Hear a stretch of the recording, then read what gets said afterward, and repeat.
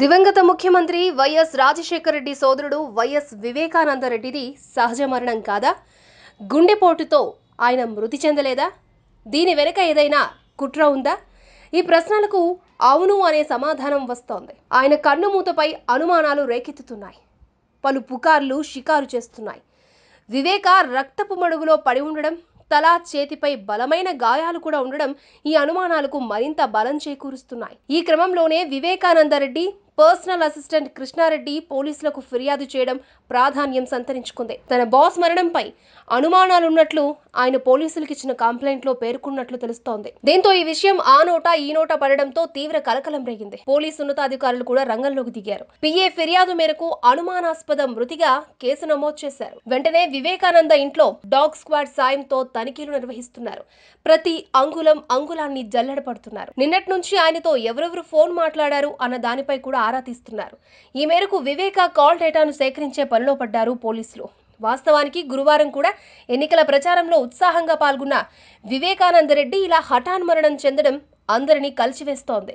పులివెందులలోని తన స్వగృహంలోనే బాత్రూంలో మృతి చెంది ఉండగా కుటుంబ సభ్యులు గుర్తించారు.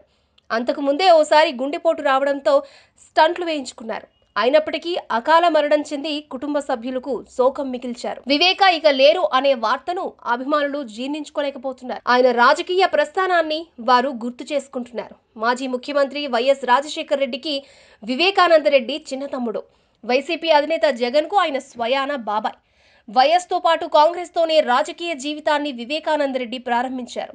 1999లో కడప ఎంపీగా ఆయన గెలిచారు. 2004లో కూడా ఎంపీగా గెలిచి కడప ప్రజలకు సేవలందించారు.